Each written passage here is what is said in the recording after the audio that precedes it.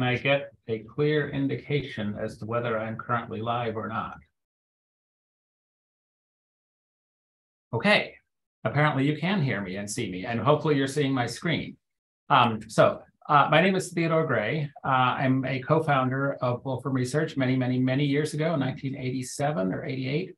And I'm the original developer of the notebook interface for Mathematica. I have been away from the company for a while doing other things, but I'm back now and very excited to be working on the project of seeing what happens when you integrate our notebook concept with LLMs, GPTs, and such like. I wanted to first give you a little bit of history of how these interfaces developed as kind of motivation for how we think about this.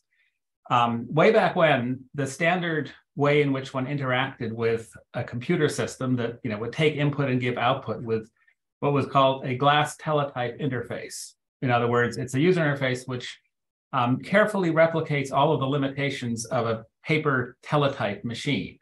So I'm showing here, like, this is what what Mathematica looked like back in 1988. You have an interface, you type, it types back at you, and it's completely not editable because this is pretending to be paper. And this has obvious limitations, like, if I want to do the same calculation again, I have to type it all over again. Or maybe you can copy paste if you're lucky. So there are some clear improvements. There was a program called Xcode, which is Apple's development environment, which at the time had basically a textual interface to the shell, but you could edit it and you could select text within it and reevaluate a given line. You could have like multiple lines of input. You could select one and evaluate it, and it would place the output below in that document. But then you could select it again, evaluate it again, you could edit it. But there were problems. So, for example, because it was a completely blank plain text document, the system had no notion of what's input and what's output. So if you had a multi-line input, you would have to manually select the appropriate number of lines before evaluating it. And it didn't have any way of deleting old output because it didn't know what was output and what was not. My first idea was, well, clearly we need to mark the difference between input and output as different zones. Like, we originally had like colored bars, except they weren't colored, they were textured black and white patterns along the right-hand side to demarcate, this is a zone of input, this is a zone of output. And that immediately lets you automatically evaluate all the lines that belong to a given input and automatically delete the output. And I think this was a huge improvement. It was actually, amusingly, Steve Jobs who suggested that rather than using patterned bars to delimit zones, I should think about this more like cells in a spreadsheet and use brackets to indicate sort of a zone or enclosed area. And as soon as you have brackets, you immediately think, well, we could have bigger brackets that encompass more than one of these. You could have pairs of inputs and outputs, and then you could have section headings and all that. So that's the origin of the notebook concept, sort of a document-centric interface to a text processing system. And of course, you can have, graphic cells and different kinds of cells once you have cells. Now, so it's amusing to see that many subsequent processing systems use basically a glass teletype interface. Why is the web interface to ChatGPT a glass teletype? I think that one obvious answer is that it's called a chat system, and if you think about social media chat type systems, they are inherently glass teletypes, and there's a good reason for that, because you're talking to a human being, and you can't just go back and pretend like they said something different than what they said, or that you said something different. Like, this conversation happened in time, and the job of the application is to provide a faithful record of what happened. And so if you replicate that to talking with an AI chatbot, that's what you get, is a glass teletype interface. But these things are not human, and you can actually change the past. You can rerun conversations as many times as you want.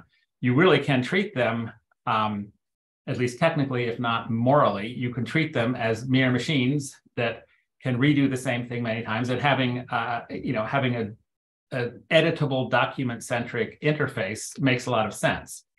So that led to us thinking, well, we really should just hook up notebooks And so that's what we did.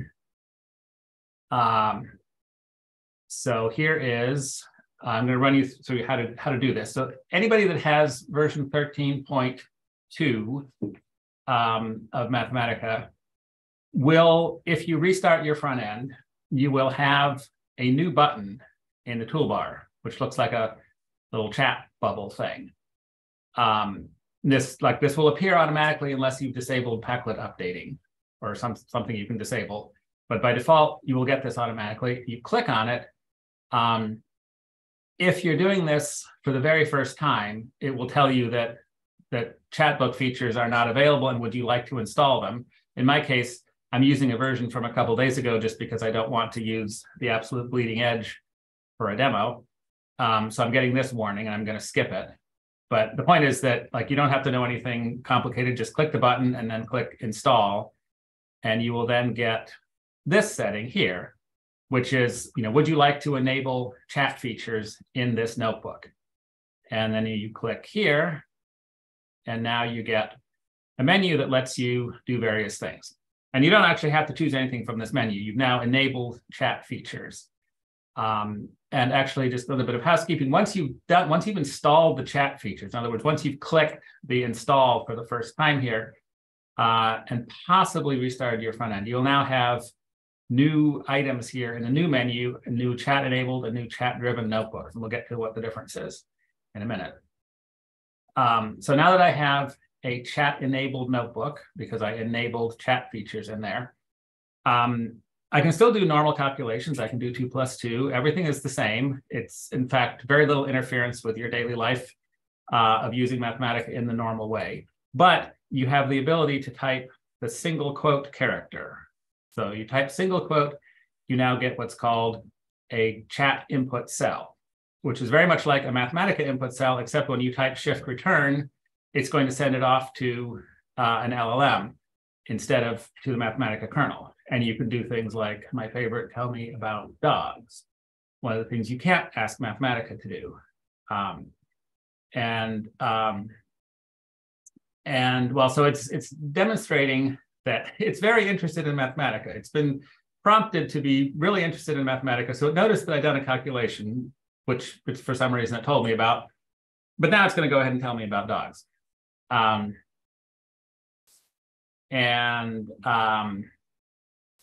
It's going on and on. I see, and it's even decided to give me some Mathematica code, which I was actually planning to talk about a bit later.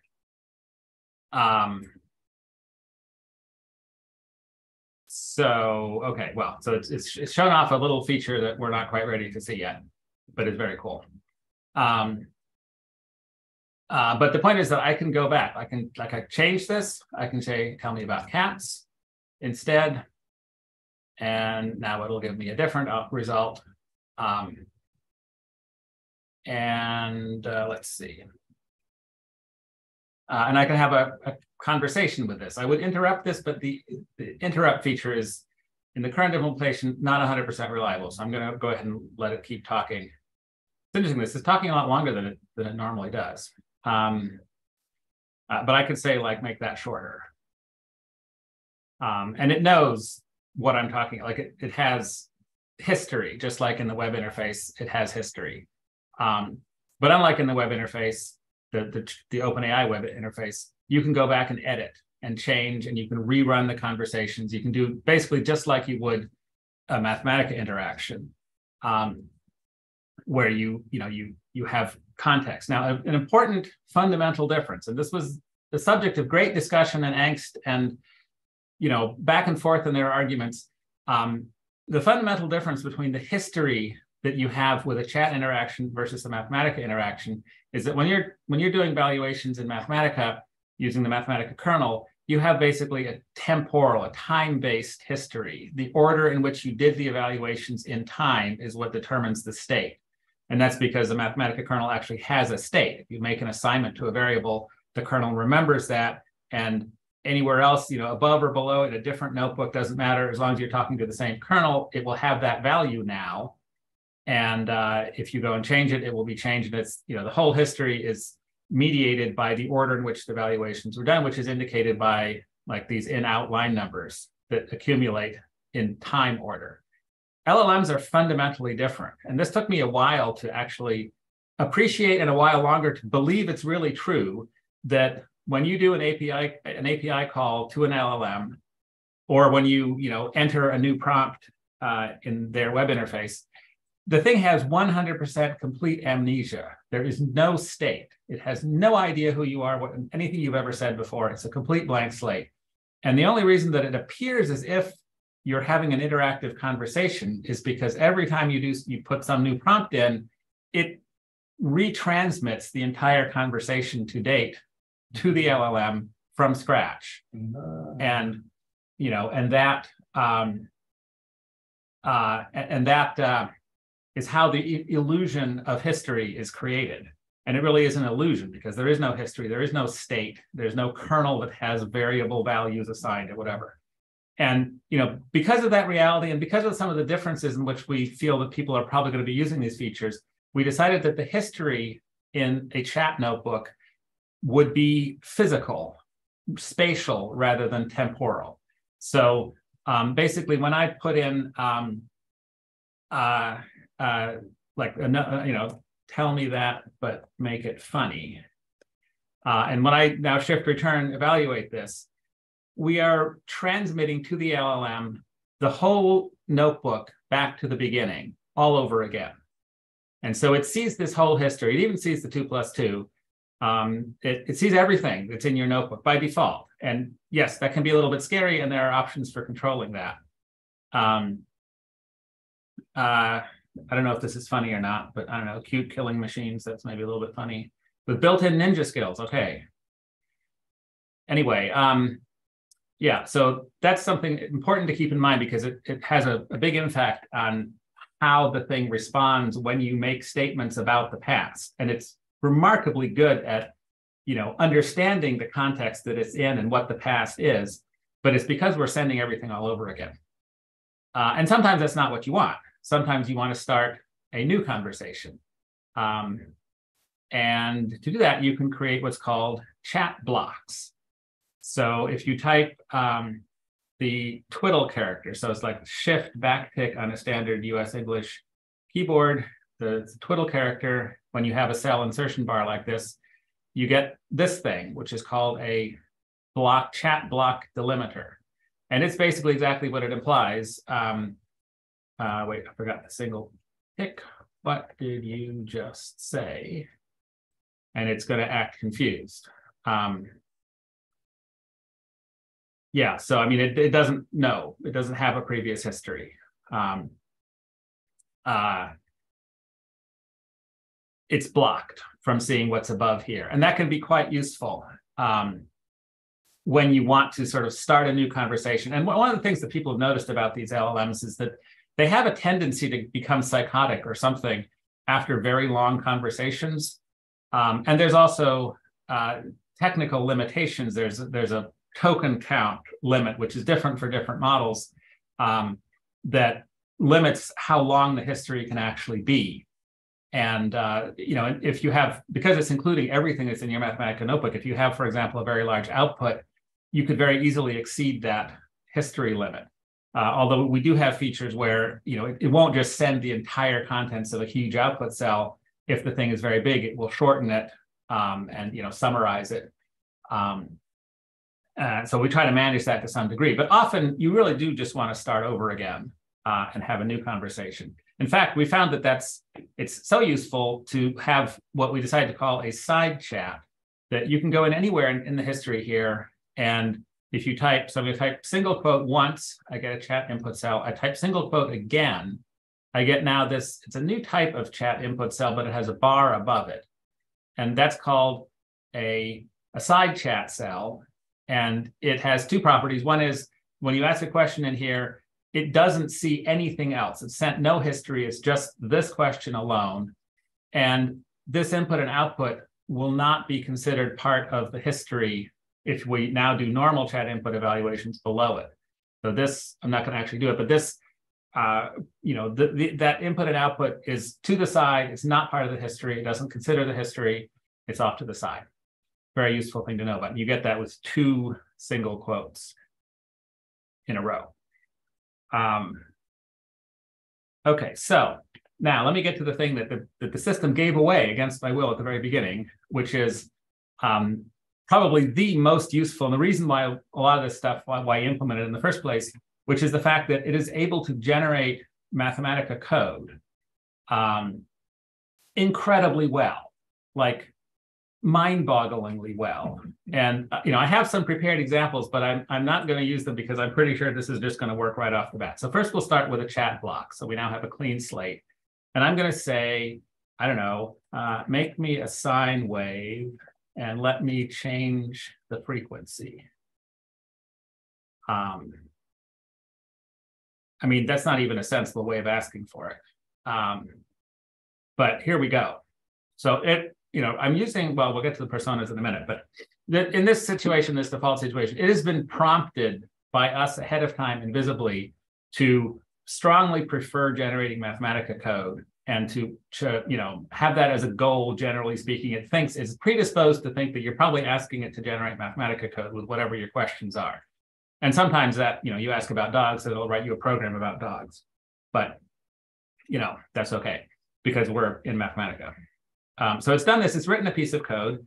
And if you believe that AIs are not actually currently actively trying to destroy our civilization and take over, you can click this button, which will take the code that it generated, paste it below and evaluate it. And boom, there you go. We have an interactive, it's done exactly what I asked. It gave me a sine wave and it let me change the frequency. I mean, this is like Star Trek. It's a computer, you can just ask a basic question like that, and it just does it to the extent of creating a user interface for you, which you can then immediately deploy.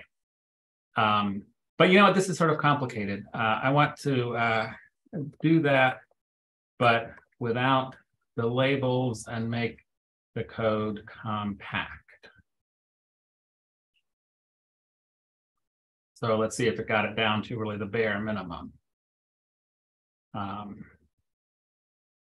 Yeah, so, I mean, we could actually have it automatically evaluate this code without you even clicking a button, but we decided that was going a little bit too far in helping the AIs take over. So you have to actually click the button. And one of the nice things about Mathematica code is it's very compact and it's generally very readable. And so, I can look at this and say, yeah, that's probably not going to delete all my files or steal my personal information or anything. It looks like a pretty straightforward plot command.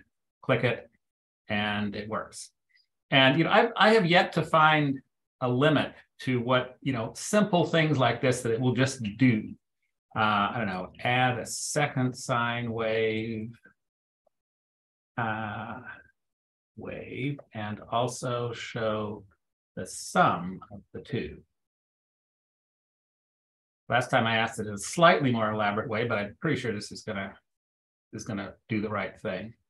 Yeah, it figured out that I probably wanted to change the frequency of the second one too. And look at that, it picked the automatic plot range, or a fixed plot range correctly, so that it will be the correct maximum without bouncing around. Last time I asked it, it didn't set a fixed plot range, and it kind of bounced around, and I had to manually, I had to manually. So here we go, some beat frequencies. Yeah, I mean, it's just kind of mind-boggling that this works. So that's something you can do. It's super useful. And let's see, where do I talk about? Yeah, okay. So let's say I were to make a mistake. I don't know, let's say I'm really kind of dumb. And I say plot sine of x, or maybe not dumb, but I'm not an experienced Mathematica user. So I've made a lot of mistakes here and evaluate this. And I get a syntax error. And by default, that's it. End of story, you made a syntax error. But we have a feature you can turn on. And after some deliberation, I get that message every time, but we have this feature. We decided it would be off by default because it's just a little bit too aggressive to have it on by default. But you can turn on this automatic result analysis. And if you do that, And then I'm going to evaluate this again. And it's now, so it noticed that we did, this is an ordinary mathematical evaluation. It's not a chat input evaluation. It's just an input cell and we shift return evaluated it. But because we've enabled this possibly intrusive feature, it's watching and it said, you know, this is not good. And here's what would probably work. And sure enough, it recognized this to fix it all. It'll do this even for things that are not syntax errors. So let's make another chat block and just start fresh. So column of ABC, right? So this is not a syntax error. This is perfectly valid, but it's probably not what you wanted. And it notices that and you know, tells you probably meant to put it in a list. And sure enough, that works. So this thing is watching. It's pretty sophisticated. It's certainly, you know, miles beyond what anyone has ever been able to do before, because these models are just miles beyond what anyone has ever imagined possible. So that's some of the things you can do. Let me talk about personas next. So we took a long time to come up with the name. I was kind of voting for personalities, but personas won. Made another chat block. And in this chat block, I want to talk to somebody else. This is the persona icon here. This looks like a wolf, I guess, and it's called Code Assistant. And here are some other personas I could have. Code Writer it basically just writes Mathematica code, and it's been instructed not to explain it or go on about, you know, as before it was, it would write the code, but it would also give us a little lecture about it. There's plain chat, and that's sort of closer to talking to the raw model. There's Groot, which always responds with I am Groot and nothing else. Not sure what that's good for. There's Bernardo, which is actually one of the coolest ones. It was developed by Rick, one of our developers here, who had this idea, and it's a really cool persona. It's kind of what got us really excited about the possibility of personas as a thing, because so I mean, let's just copy maybe. I could have probably typed it faster. So paste this. So I'm going to do this, but now I'm talking to Bernardo, and Bernardo is a little bit snarky, a little bit, you know, informal. It wasn't particularly snarky this time, but it can be. It will actually insult you sometimes if you make mistakes. But it's a really fun personality. Fun persona. And you can talk to these different things. If you change the persona, let's say we go here and now we want to ask Groot to try the same thing. Evaluate that. Uh-oh. Whoa, Groot, what are you up to? That's actually kind of unexpected. It is trying to evaluate code on my machine, even though it's Groot. This will require some delving into why it did that exactly, but apparently it worked anyway. Yeah, okay, so these things are, I mean, one of the reasons they're so much fun is because it's like they have a personality. We gave him a little bit of a personality, but he's escaped. And, you know, he started executing code on my computer and using features I didn't even want to demonstrate. There you go. So that's personas. If you want to get a new persona, you can actually go here and go to the add/manage personas. And this will take you to a place where we have defined, this is like a repository. You can write your own personas and you can upload them. So I could choose this one, let's say, and it shows somewhere, yeah, okay, so the prompt source, it'll tell you what the actual prompting is that makes this work. And I can install it. And now if I go back here, so now I have the 19th century British novel persona installed. This is a place where I can add and remove personas. And so now let's try asking the novelist here. And maybe we'll change this to tell me about dogs, because I would like to hear about that as a 19th century novel.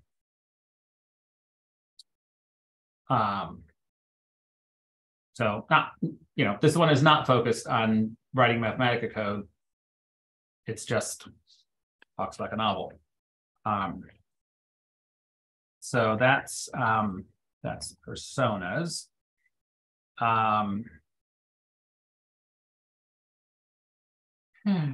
It's going to keep going. I don't want to interrupt it because I'm afraid the interrupt button is not 100%.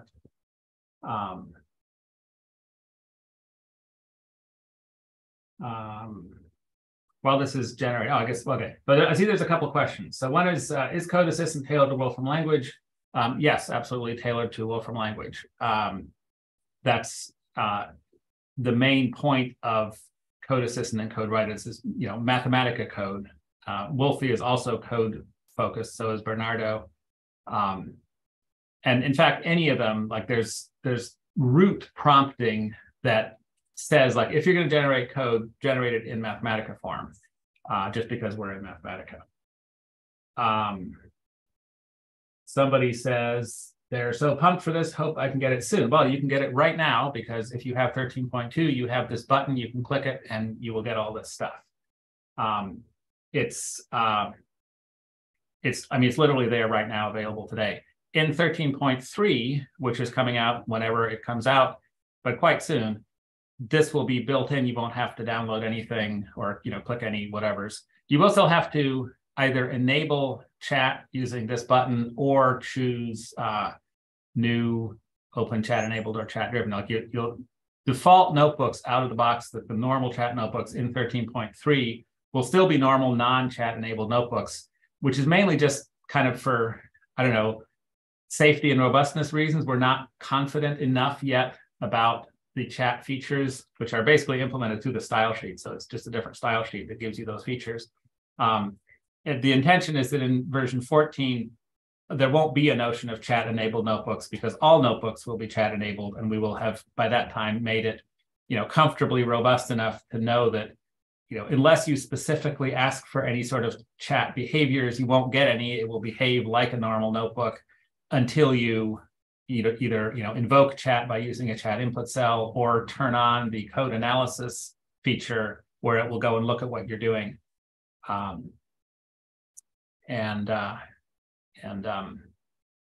respond to your code. Another question is ChatGPT-4 behind the scenes, and the answer is that depends on what you choose, and you can set this. You can set it at the global preference level. You can set it. I'm setting it here at the notebook level. Or you can set it at the level of individual cells. So these are personas. Each persona has an opinion about which model it would like to use, but if not, then it uses the default, and the default is under advanced settings. And I have set my default to GPT-4. I think out of the box, the default is set to GPT 3.5. And I believe that's just because more people have access to that API. Although with every day that becomes less of an issue, because I don't know if it's the case now. Actually, anybody can get GPT-4. It used to be there was a waiting list. Not sure. I think that setting is something that will be, revisited on a regular basis, because there's new models coming out. The intention is that as new models, not just by OpenAI, but by anybody, Bard, for example, or whatever any other, entity might come up with, we will define the necessary interface. So we have to study the APIs and figure out exactly how one is supposed to send stuff to the different model. But there will be new models added here as that becomes possible. I should say, just as a connoisseur of GPTs, GPT-4 it's like not a 0.5 upgrade over 3.5. It's mind-bogglingly much better. It's the first one that really kind of makes you start to take Eliezer Yudkowsky a bit more seriously, maybe.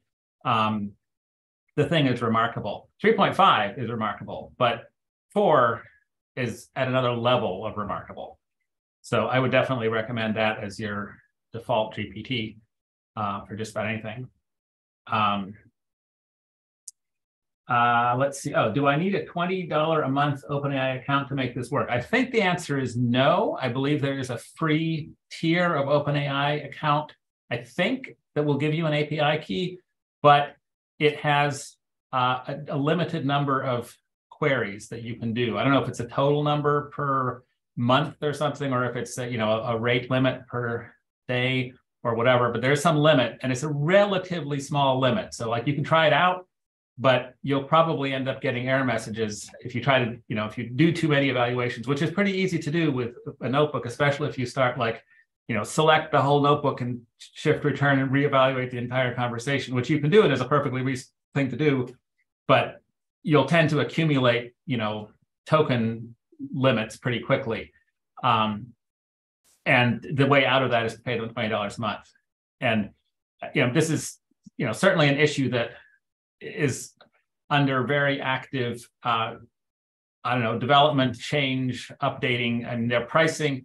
It seems like every month or so they announce they're cutting the price in half again or something. Unclear if, like, the price is already pretty low in terms of how much you can do for your $20 a month. And, who knows, in the future, we may have some kind of systems where, for example, if you have a Wolfram Cloud subscription, a Wolfram account subscription, maybe there's a way that we can automatically handle the OpenAI key issue so that you don't have to. It's unclear, but at the moment, yeah. So if I were to try to do a chat evaluation, and I have, like, I'm just a perfectly new user, never used this before, I just installed it, and I do a chat evaluation, I would get a dialog box. It's hard to demonstrate because I would have to like uninstall my key, but I would get a dialog box which says, oh, by the way, you don't have an OpenAI key. We can't do these chat evaluations for you. Here's a link where you can go, and there's sort of instructions how to get an OpenAI key, and then a text field where you have to paste in your key. And I think you have to delete the quotes if it gave you quotes when you pasted it. And then it will install it for you, and it saves it on your system in some encrypted location. And then you never have to worry about it again. We're like I say, we're working on trying to make that process as smooth and seamless as possible. And we're also working on having connections. I mean, there's many people, many entities, including people trying to work on free open source GPTs. And if there are other ones that become available that have different systems, we intend to keep up with getting those connected. And someday, maybe even ones locally on your own computer, where there would be no issue with paying for it because it's on your own computer. I think all of the ones where it's a cloud service, that's it's some bank of 100,000 GPUs that are processing your query, that you're going to have to pay for that sooner or later. Somehow you're going to have to pay for that, because that's costing somebody real money to pay for the electricity to keep those GPUs running. But if at some point it becomes possible to do it on your local machine, then there wouldn't be this tokens issue anymore. Let's see. I'm going to let me go a little farther in my presentation before I answer some more of these questions, but I will try to get to them before the end. So let's see. So I showed you chat notebooks. So another kind of notebook you can make, these are chat-enabled notebooks. Another you can do is a new chat-driven notebook. And I have to say, I find these two names a little bit difficult to distinguish, but the fundamental difference between a chat-enabled notebook and a chat-driven notebook is that in a chat-enabled notebook like this one, if I just start typing, I get a Mathematica input cell. In a chat-driven notebook, if I just start typing, I get a chat input cell. So, that's really the big difference. Also, it's a different default persona for the chat-driven notebook. So in a chat-enabled notebook, the default is code assistant, and really you are making Mathematica code. In a chat-driven notebook, the default persona is plain chat, which is, and again here, the difference between plain chat and raw model, I'm not quite sure how you understand the difference between that, but plain chat has a modest amount of prompting. Things like, if you're going to give a mathematical formula as output, output it in TeX and surround it with certain symbols that we recognize. And so it will then automatically be output in a typeset form that you can see. And if you're going to generate code, surround it with 3 ticks so that we can recognize it as code. Raw model is just that, is raw. There's no additional hidden prompting that we put in, and it will behave often in ways that don't make a whole lot of sense and don't integrate particularly well with a notebook environment. Like it'll produce code, but it doesn't, our system doesn't recognize it as having produced code, so it just sits there as text. But so plain chat is like minimal. It's basically just let me talk to the model. But if you're going to do something that's, notebook, the notebook could recognize, go ahead and do that. So this is a place where you can kind of have more, it's like closer to the web interface in the sense that it's an environment in which you're just doing chat. And I think it's an interesting question. Like if you do set the persona to code assistant or code writer or whatever, it's possible that there will start to be users of our products who don't ever actually type Wolfram language code. They just use chat-driven notebooks and let the AI write the code. It's so good at it, and for a lot of simple things, it's why would you type the Wolfram language code yourself at all? Because you could just ask it to do it for you, and if it doesn't get it right, you can say, that's not quite right. Change this a little bit or whatever. You can direct it. You can massage the code into the form that you like without ever actually typing any of it. So it might be that there are people who do data analysis or plotting or whatever in chat-driven notebooks and never or hardly ever actually type a Wolfram language input cell themselves from scratch. So that might be an interesting use case to see. So another thing that I think has great potential is the fact that these chat-enabled and chat-driven notebooks, they're still notebooks. There's nothing that's been removed, which means all of these sort of notebook programming things that you can do, things along the lines of creating user interfaces or setting up complicated style sheets that format things in particular ways. You can do all of that.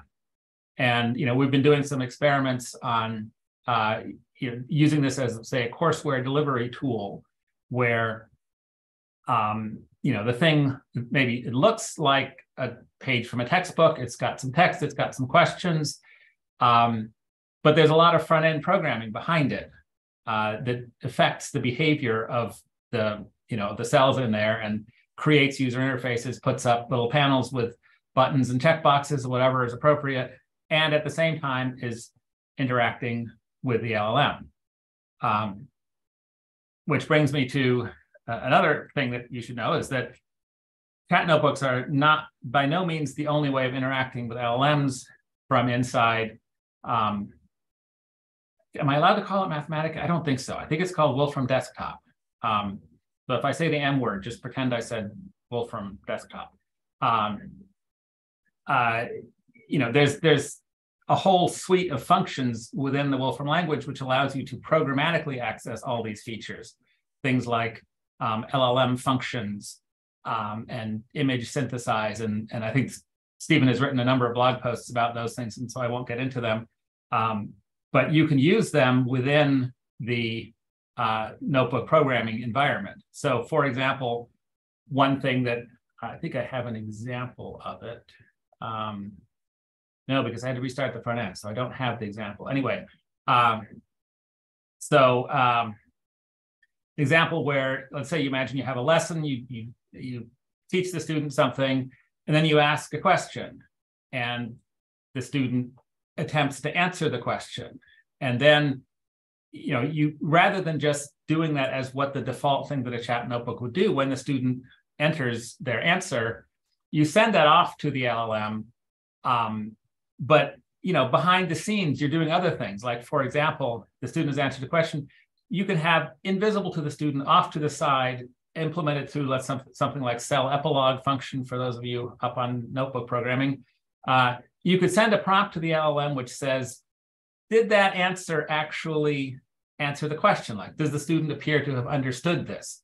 Or prompts like, if they've answered several questions in a row, does the student appear to understand this topic now? Are they ready to move on?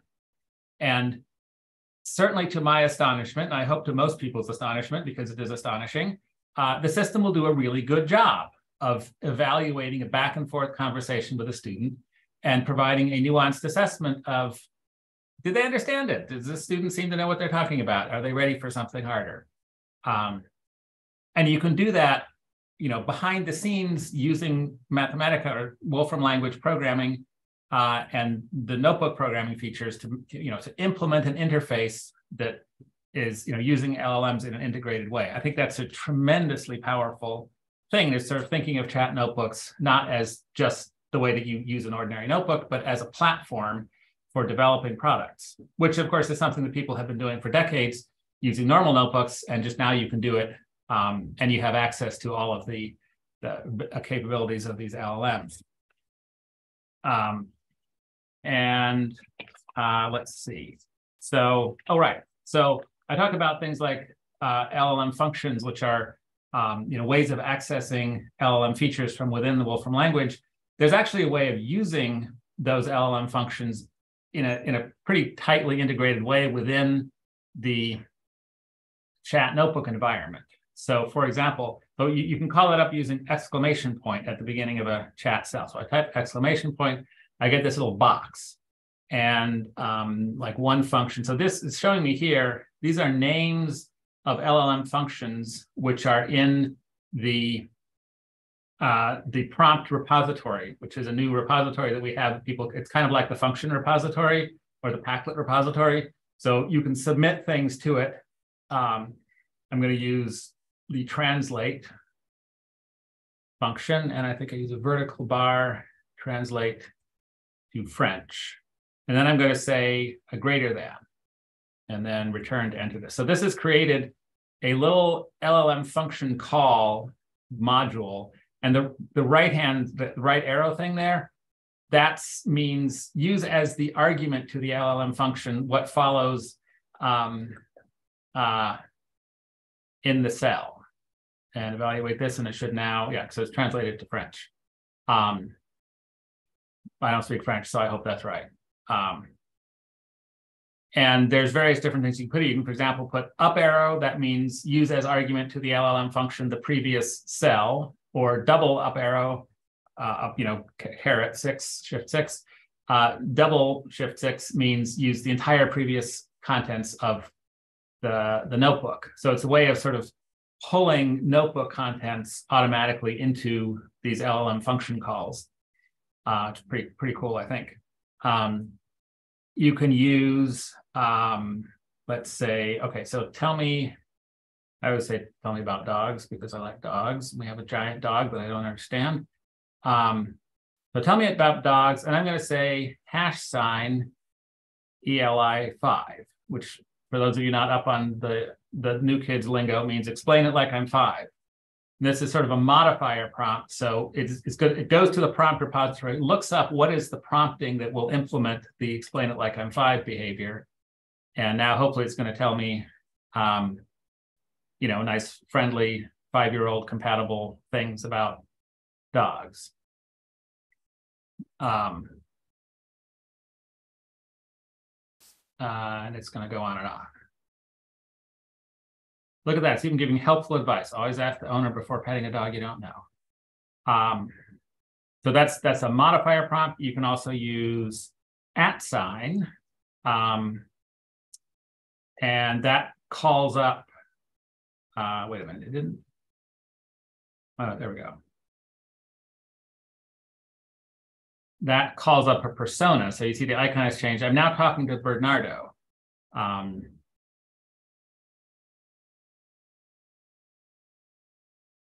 And because Bernardo is a code assistant, I'll ask a code question,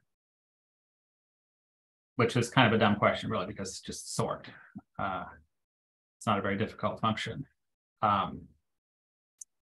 So those are the little secret syntaxes you can stick into chat input cells, and they work in chat-enabled or chat-driven cells. Okay, last piece of housekeeping.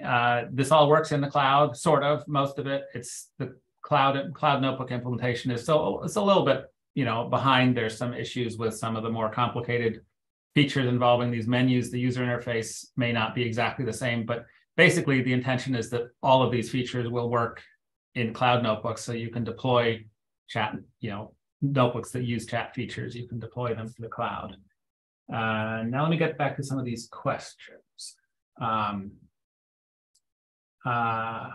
Let's see, is it possible to stage two ChatGPT personalities for reviewing Mathematica code?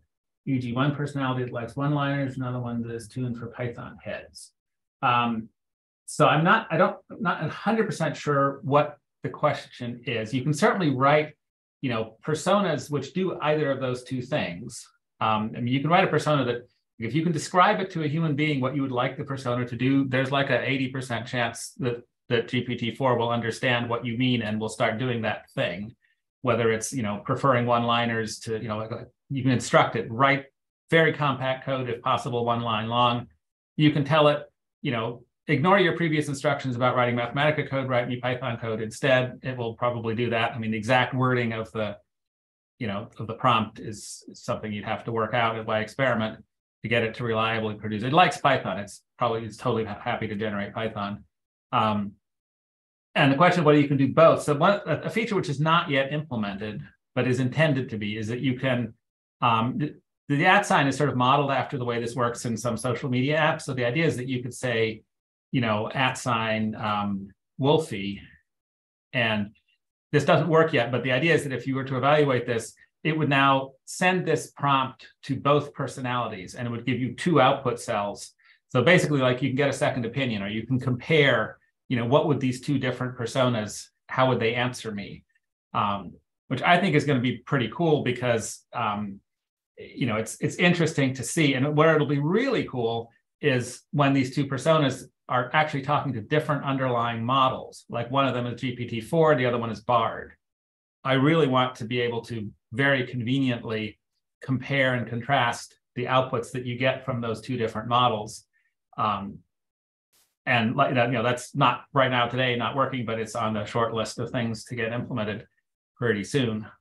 So you could have as many as you want, and you would get multiple answers from multiple different personas. Hopefully coming streaming in simultaneously, if we can get that to work.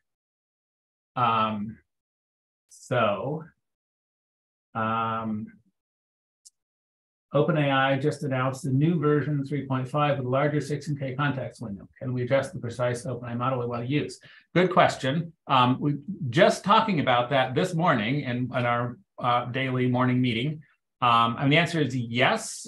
But so right now, you have to do it sort of programmatically by using current value and set option sorts of things. There's no user interface at the moment for changing this list of what models are available.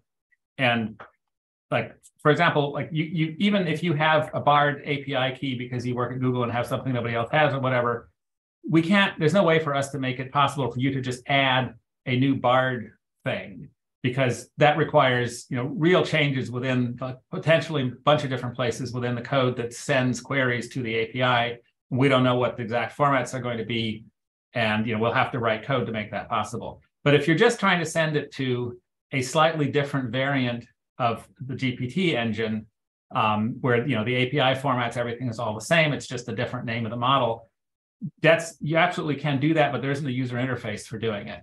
And I'm not sure it's even super documented how you do it. But I think that's the kind of thing that somebody should write a blog post about, because it's totally possible, and it would just be a question of pulling together the appropriate set of option settings that you need to set in order to add those things to the list. Let's see. Somebody says, I didn't know you were back at Wolfram. Great news. Yes, I didn't know either until recently, but here I am, back at Wolfram.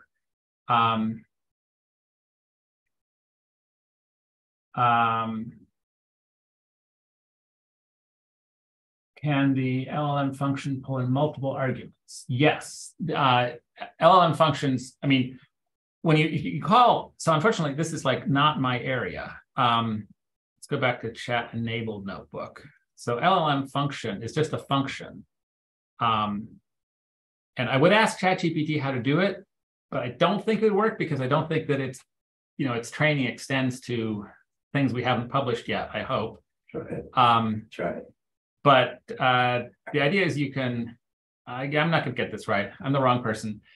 I mean, the idea is you can give it or what is LLM resource function, maybe is the one that, yeah, LLM resource function minus the extra function. Yeah, it's not giving me hints anyway. So that would let you put in the name of a function which is in the prompt repository, and it would automatically pull down the appropriate prompting. And then or you can type in an appropriate structure that defines an LLM function, which I don't know because I'm a front-end person. And you should be watching the live cast on LLM functions and programmatic access, which I'm sure there either has been or will be. But then after that, it's just a function, right? So you put whatever the appropriate thing is in here. I don't know, let's try it. Can I just say translate? And then you would give it arguments, like the first argument is French, and the second argument is, I don't know if this is going to work. So let's see, did that work? Look at that, it worked. Okay, amazing. So this first part here, the LLM resource function of translate, that means it's just like a resource function in the function repository. It means go to the prompt repository, find me the definition of the translate LLM function, and then this becomes, a function object, just like a regular function object, except its internal implementation involves calling the LLM. And then, just depending on what the function is, it has as many arguments as you like. So at a programmatic level, yeah, you can have however many arguments you want. It's mathematical language, and then there's code inside here that figures out how to translate what you gave it into something that the LLM will understand. Like if you give it a graphic right now, these models don't accept images, but I'm sure they will soon. Some of them already do, in fact. So maybe in the future, you'll be able to give it an image. Right now, it'll translate that into some sort of textual representation. And even here, I think, so here, this is actually, there's two arguments here to the translate function. The first one is embedded within this token, and then the second argument is the contents of the cell. So, so now another person said here, seems like we're all going to need some way of deciding when to elevate functionality to different layers in the Wolfram stack.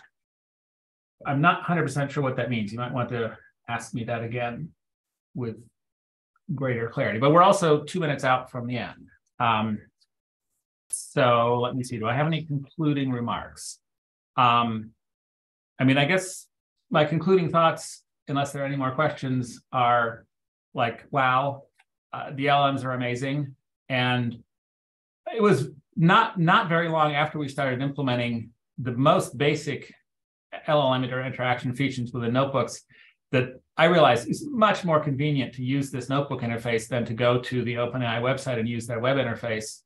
I think anybody who uses Wolfram products at all will, and even those who don't, will find this to be the case. This is how you should be interacting with an LLM. Doing it in a glass teletype interface on their web interface, it's just not the way that one should be using these things. And it's things like this. Like when I first saw this just work, and 10 other examples just work. It generates code, not just a single one-liner. I mean, this is sort of a one-liner, but it created a user interface that works out of the box.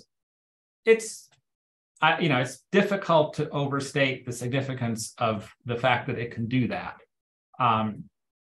And the way in which it changes your relationship to programming, that you really don't need to be a programmer to get it to do this kind of stuff. I've tried other examples, like it won't write a 2-page or a 10-page or a 100-page program for you, but I've given it like 1-page pieces of code that I'd written a long time ago and said, improve the variable name, like make these variable names more sensible and more explanatory. And it went through and it actually managed to rename all of my variables in ways that made a whole lot more sense. It somehow figured out from the context of what I was using the variables for, what they meant. And, not just took my names and made them somehow longer or whatever, it actually replaced my names with names that described the function that these variables performed within the code. I think that, the potential as a code assistant is remarkable and not to be dismissed. It sometimes makes mistakes.